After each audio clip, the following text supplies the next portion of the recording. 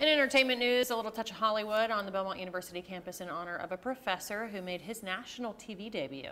That's right. Andy Miller, a math professor, was on Jeopardy tonight. So much fun. Take a look. He was the guest of honor at a watch party on campus, and you can see really nice crowd there.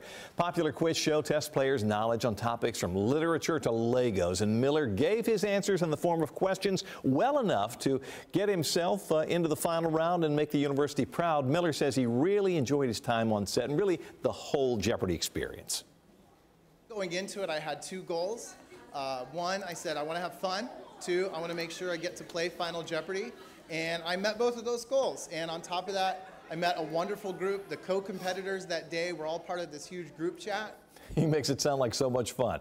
Now, of course, he didn't win the big money, but he's got a memory that's going to last a lifetime. He was there. Jeopardy airs on Fox 17 weekday afternoons from 5 to 5:30 right before our news.